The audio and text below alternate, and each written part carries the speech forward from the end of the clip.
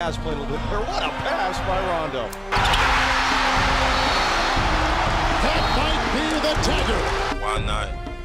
Why can't I be the MVP of the league? Why can't I be the best player in the league? The Lakers repeat back-to-back titles. The LA Lakers, the 2010 NBA champions.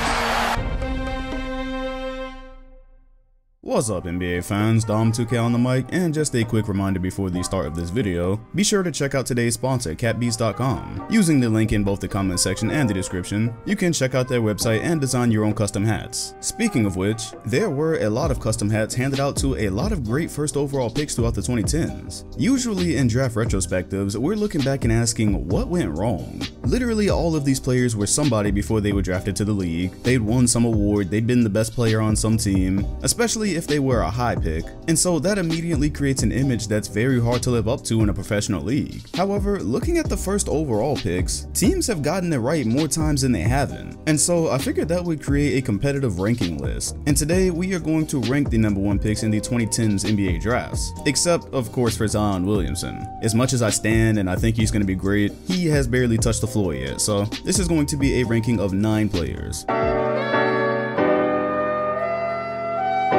With the first pick in the 2013 NBA Draft, the Cleveland Cavaliers select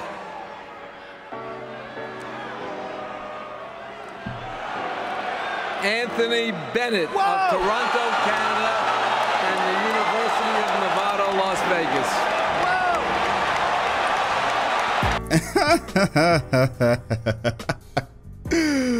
I'm sorry, okay? If Anthony Bennett ever just so happens to see this video, I'm not ragging on you as a person. It's just hilarious after that whole spiel I gave about great #1 picks that Anthony Bennett comes up right afterwards. Anyways, look, no matter how you slice it, Anthony Bennett was definitely a bust, but I just want to remind people, and I want it to be documented here, that Bennett was not a projected first overall pick. So that's different, right? Because a lot of the players on this list you're going to see, it was kind of like a no-brainer. These were the first picks. Whereas if you go look at the draft projections for 2013 that still exist, they're still on the internet from when people wrote them in the moment. You see Bennett going like 4, 7, which again is still makes him a bust because that's a top 10 pick and he turned out not even being in the league after a couple of years, so definitely a bust. But even think back to Bill Simmons' reaction. Nobody really knew he was going first overall. Nobody thought the Cleveland Cavaliers were selecting Anthony Bennett. They were looking at guys like Alex Len, Ben McLemore, and so I remember watching 2013 draft night, and this is the only pick I can say throughout the 2010s that went first overall that I was genuinely shocked about. It was the only exciting first overall pick because you didn't see it coming.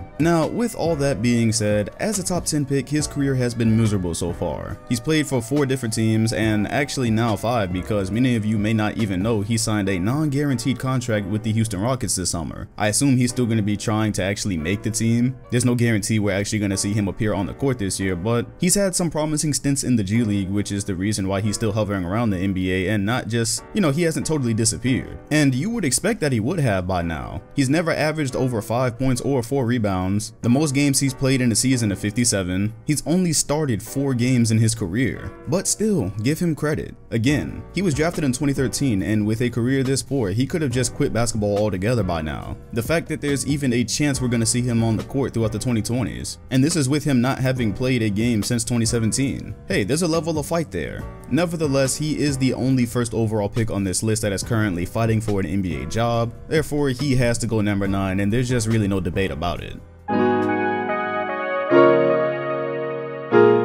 With the first pick in the 2017 NBA Draft, the Philadelphia 76ers select Markelle Fultz from the University of Washington.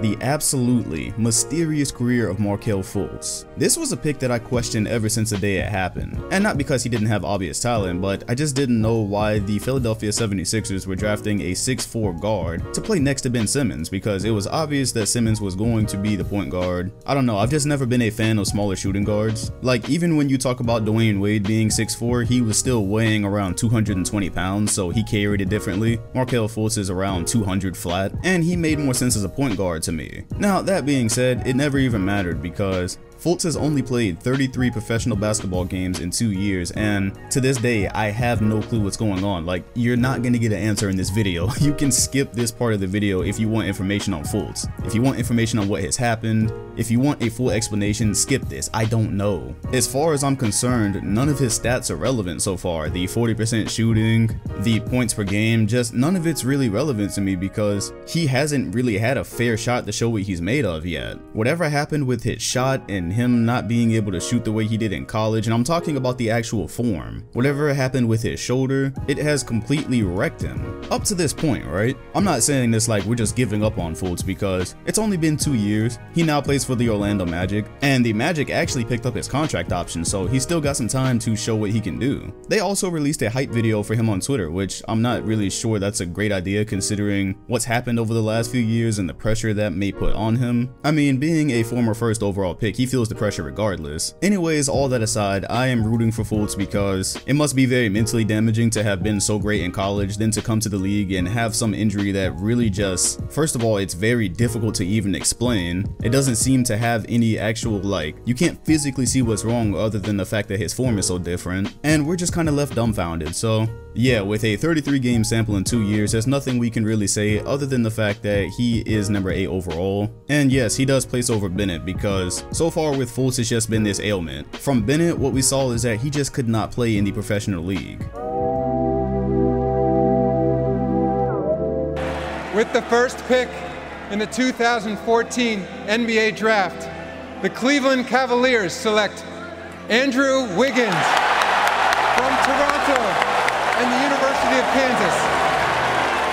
Ah, yes, Wiggins. At number 7, right above the two people who we never really even got to see much of. Well, at least Wiggins showed us a flash, right? By his 3rd season in the league, he was showing development, he was showing progress. You could see it trending the way a first overall pick should trend. And then since then, it's gone down. The efficiency looks crazy, the progress, and it's just the craziest thing because his extension kicked in this season. He went from making $7 million to $25 million, and it's going to keep rising. It's going to keep rising until 2023 when he is owed $33 million. Unless his progress does a 360 at this point, I do not think he is going to match the $sign that says franchise cornerstone. And it's a shame because he was the first overall pick, he's now being paid like the first overall pick, and he's being paid like the player who is supposed to be the other superstar next to Karl Anthony Towns. So if you look at things going into the year 2020, the Timberwolves should not be being looked at as this team that just has Karl Anthony Towns and no apparent future path forward. It should be a dynamic duo. Yet, out of all the first overall picks on this list, he is the only one that showed the proper progress that you would expect and then just suddenly regressed. And as you know from a previous video, he did even win Rookie of the Year, so at this point this is really looking like a Tyreke Evans situation.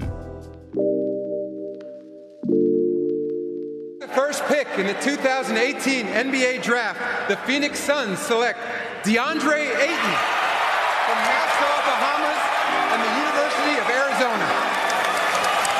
Number 6 is the perfect spot for DeAndre Ayton. He's only had 1 year to show us what he's made of, and yet I am pretty confident and I feel pretty good about putting him in front of Wiggins, Fultz, and Bennett. Here's the thing with Ayton, right? This is a 7'1", 250-pound center that does not shoot threes as of right now. Yet he still has an amazing combination of strength, athleticism, and speed. So he's clearly going to be presenting problems for teams down low in terms of matchups. And what I mean is, you can't use his size against him in the modern NBA because normally you think of a big guy like this, especially if he is not a great shooter from outside, you're questioning his effectiveness. Yet because of his speed, a lot of teams that are trending with modern basketball aren't going to have great matchups for him. So it's nothing like Greg Monroe, who was quite effective at the beginning of the decade, then as basketball changed he kind of fell out because of his size and the fact that he wasn't all that quick. Ayton's not going to have that problem. He had an underrated rookie season. He was already averaging a double-double, 16 and 10. And it was underrated for a couple of reasons. Of course, you have Trae Young and Luka. Both had great rookie years. Luka had one of the best ever. Those are flashier players, and it does not help that Ayton was playing on one of the worst teams in the league last season. Yet his performance was still impressive despite not having a legitimate point guard to feed him the ball, which is why you saw Phoenix fans just absolutely praying that they could get their hands on Ja Morant. So the bottom line is, he had an impressive first year. Let's see where he goes. For right now, he definitely does not get in the top 5, but in the future he might be one of the better first overall picks throughout this decade. first pick in the 2010 NBA Draft, the Washington Wizards select John Wall from the University of Kentucky.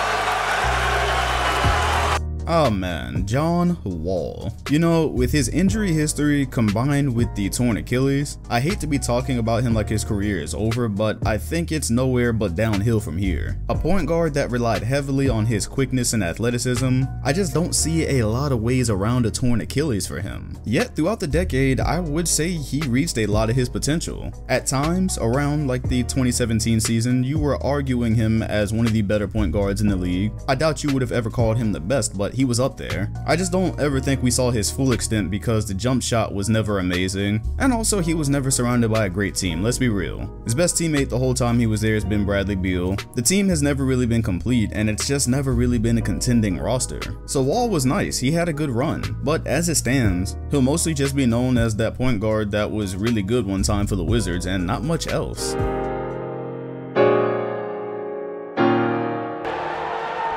With the first pick in the 2016 NBA Draft, the Philadelphia 76ers select Ben Simmons from Melbourne, Australia, and Louisiana State University.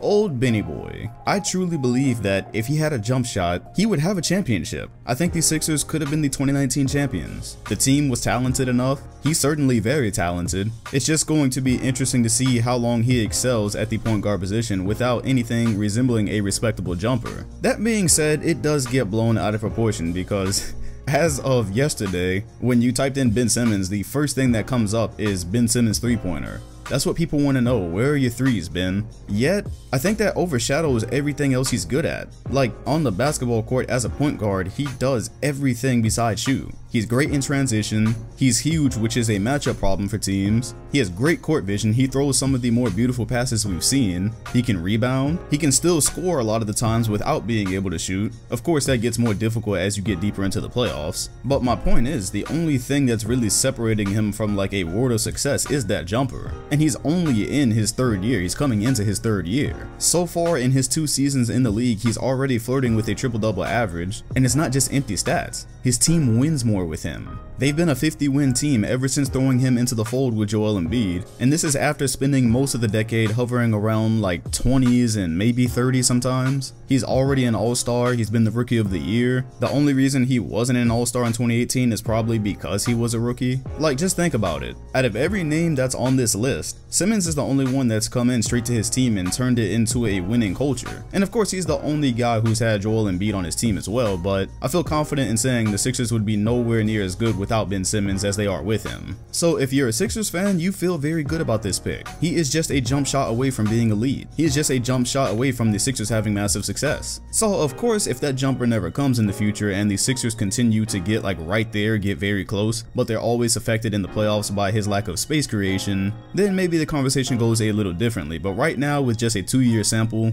I'm very big on Ben Simmons. Watch him and pay attention to the game. Don't just get stuck on these three-pointers. With the first pick in the 2015 NBA Draft, the Minnesota Timberwolves select Karl Anthony Towns from the University of Kentucky.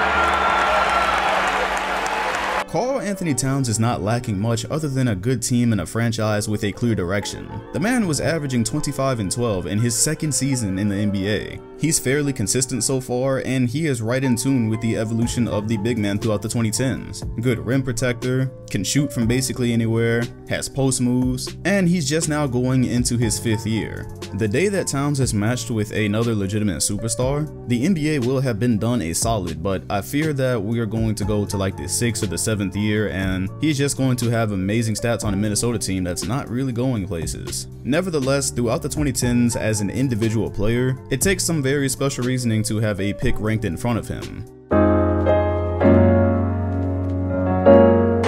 With the first pick in the 2011 NBA Draft, the Cleveland Cavaliers select Kyrie Irving from Duke University. I have Kyrie ranked number 2, not because he is the only player on this list with NBA Finals appearances and an NBA title, but because out of all the players on this list, he is the only one with legitimate playoff juice. People talk about playoff performances, and that's one of the only knocks on Cat so far, is that he came into that Rocket series and he was looking mad questionable. Kyrie came into his first playoff series looking like he'd been in the playoffs for years before that. He came into his first NBA Finals game, and if you remember, before he shattered his kneecap, he again looked like he had already been there for years. He had 23 points, 6 assists, 4 steals, and was being a great 1B to LeBron's 1A. The 2016 Finals, he comes in with LeBron James and again 1B, has 40 points right there with him to stave off elimination in Game 5. Goes on in Game 7 to hit not only the biggest shot in franchise history, but the probably second biggest shot in NBA Finals history. People claim that the tell of a truly great player is when he's on a great team and he is still allowed to be great. He still finds a way to be great. Kyrie Irving, while he was a part of the Cavaliers, was not just along for the ride with LeBron James. He was the second most important piece right next to LeBron James. And all of this was foreshadowed. Back when he played with the Cavaliers when they were still a sorry team, he still had the clutch gene. They didn't win a lot of games, but when they needed him at the end, he was there. He was already known for this. People forget that his first year with the Celtics, he and the team were both looking nice. The problems came once Jason Tatum and Jaylen Brown found out how good they could be without other stars needing the ball, and then they all came back last season, and that just was not a good situation for anybody. But so far, we've seen that a majority of the time when things are right with the team, Kyrie can shine. So with how individually good he's been throughout the 2010s and what he's proved in the playoffs, I would have to put him second on this list. With the first pick in the 2012 NBA Draft, the New Orleans Hornets select Anthony Davis.